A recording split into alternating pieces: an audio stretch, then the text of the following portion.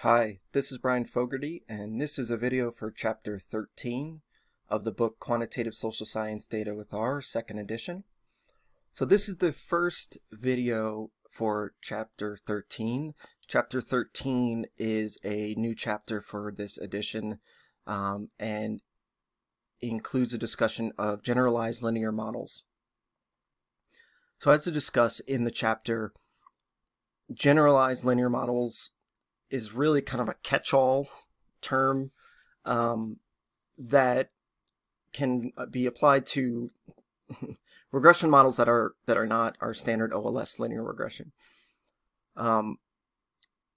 So what I do in this chapter is look at three different kinds of outcome variables: binary, ordered, and nominal. When I first wrote this book, so the first edition, I was asked, like, can you do a chapter on Logit? And then with this, it was like, can you do a chapter on Logit? So Logit is specifically referring to binary outcomes. And my view this whole time was, you know, that's great because it's a natural extension from, you know, it's the next step from linear regression. The problem is, a lot of disciplines or subfields don't have binary variables. So if I just do that, that's kind of like, I'm gonna like show you the thing and then only show you part of it. So what I do here is look at kind of like the suite of them. It doesn't cover everything because a generalized linear model book, generalized linear models, that's an entire book on its own, right? So it's a lot of stuff that could be covered. So I tried to just cover kind of the sort of big picture main things that people use. The other thing is, the chapter, even though it's fairly long, it still condenses a lot. There's a lot of things that I just kind of pass over or just, you know, include just a mention of, because it would just take too much time and take up so much space. The chapter after this, chapter 14, also kind of falls into the realm of generalized linear models with count models. We will do some videos on that as well. All right, so this is again the first video. In this video, we're going to look at binary Logit model. All right, so this is a type of model, regression model, where our outcome variable has two values. And we are using or assuming, we're using a Logit regression model for this. So a lot of people have heard of Logit and Probit and like, what's the difference? The only difference is the assumptions made about the error distributions. So Logit has the assumption that the errors follow a logistic distribution, while Probit assumes they follow a normal distribution. That's it. There is some differences between them in the interpretations, and the results will be slightly different, just numerically, but you're gonna most likely wind up with the same conclusions. Okay. So I have my R markdown file here. I've set my library path and my working directory. All right. For this, we're going to use a data set so it's a little old. Don't love using older data sets, but I really like this data set because it has a question in here about how people plan to vote for the 2014 Scottish independence referendum. It's a referendum whether Scotland should leave the UK and form its own country or to stay with the UK. So that's really a driver of this. This data set is saved as a Stata file.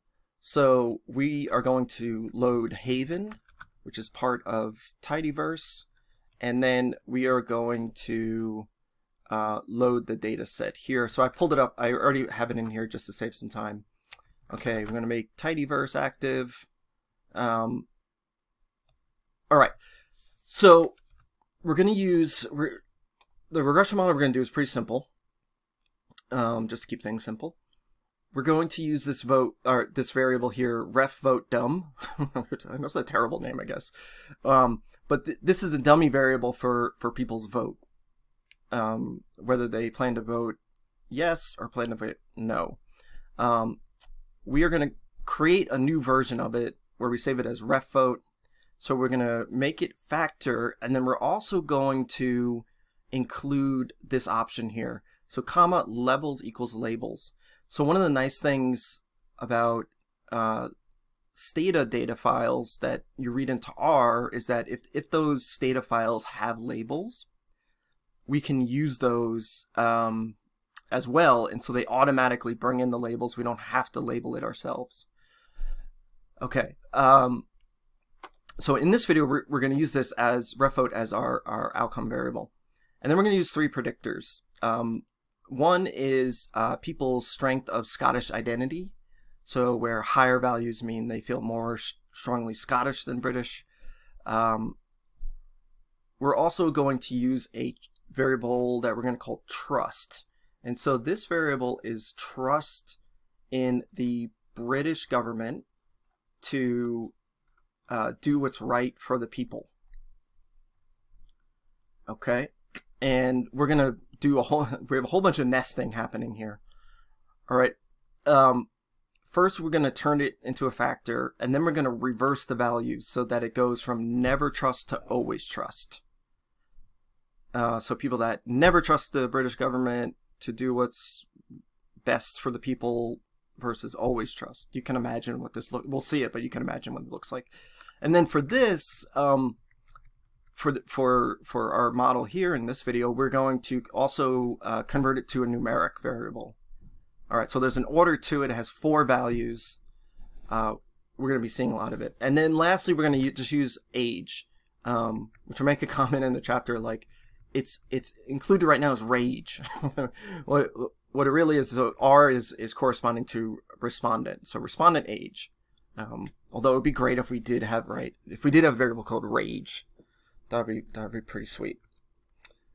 Okay, so that's the changes we're going to make. Let's run that. Okay, we're all good.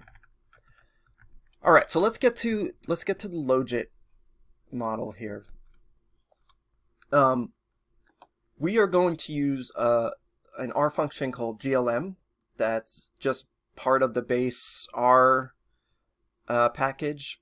We don't have to do we don't have to install anything or load any special things for this. And the specification about the function is very, very, very similar to what we did with linear regression. So it looks very similar. It shouldn't be shocking what it looks like. Okay, so we are going to first start with summary, the summary function, just so that the Logit results are printed. We're going to save the Logit results with the object that we're naming model.logit. Okay, the assignment operator, and then the function GLM, and then we include our outcome variable refvote, tilde, and then let's do it, Scott plus trust plus age. All right, and then we're going to specify that we want a Logit model. I think by default it's actually Logit in GLM, but it's good to specify it. We're going to include this option, family equals binomial, and then parentheses link equals Logit.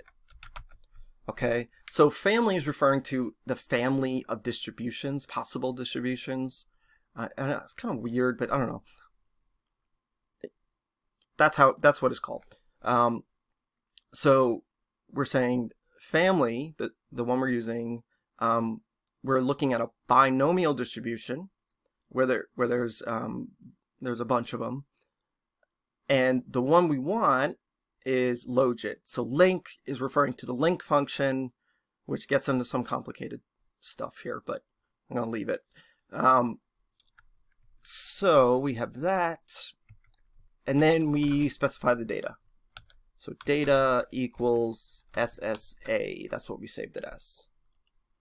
Okay, so let's highlight this and run that. All right.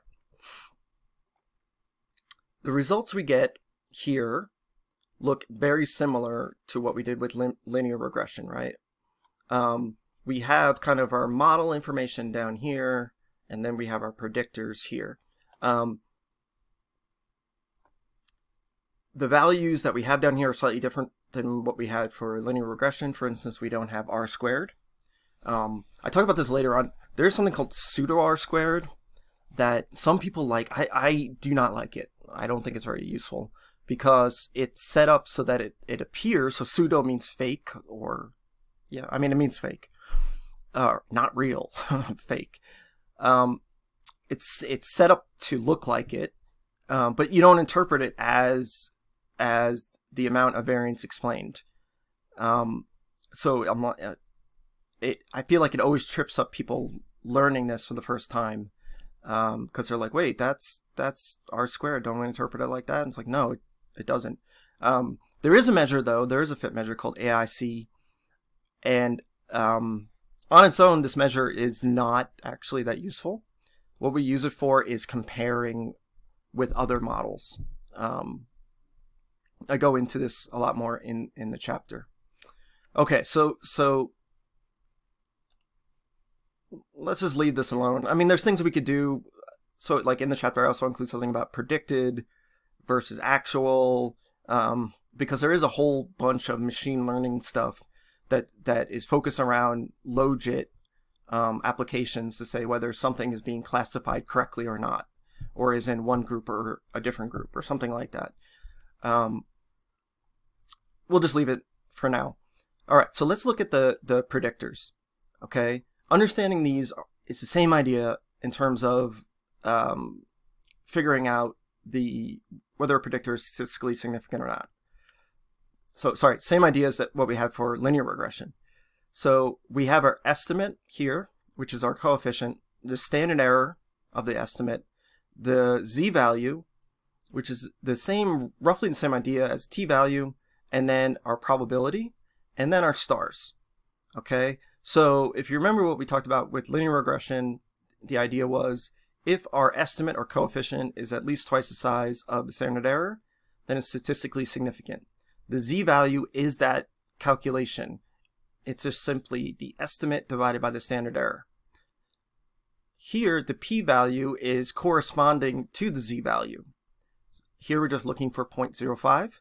And then if you don't like that, there's stars. So we're looking to see, is there at least one star?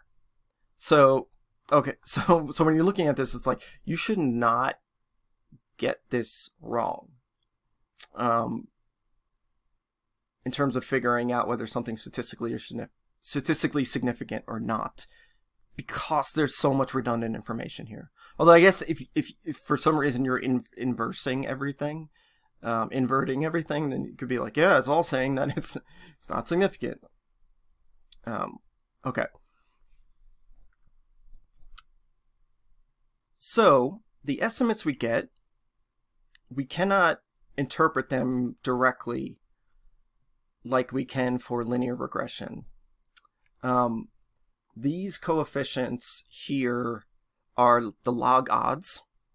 And so we need to do a different way of interpreting them. For Logit, we're going to look at in a video just in a little bit, odds ratio interpretations, and also look at predicted probability interpretation. Odds ratio we can only use with Logit. Predicted probability we can use with Logit or Probit. So let's look at this. Let's look at these. What do we have here? So we have that all three predictors are statistically significant. We see that Scott has a positive coefficient.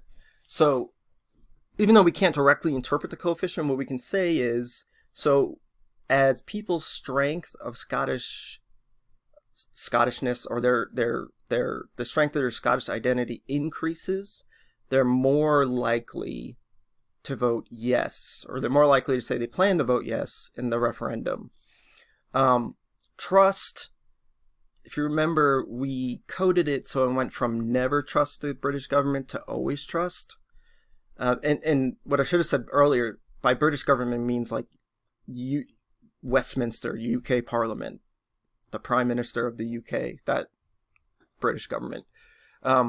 So the negative sign says that as people are more trusting, then they're less likely to vote yes, or less likely to say they're going to vote yes. And then age also is negative, so older people are less likely to vote yes. Okay. In the chapter, I also show you that we can plot the coefficients here using the same functions and information that we did for linear regression, the same ideas happening. So that's it for this video. We're going to come back to this model and go through all the interpretations. So thanks for watching, and I'll see you next time.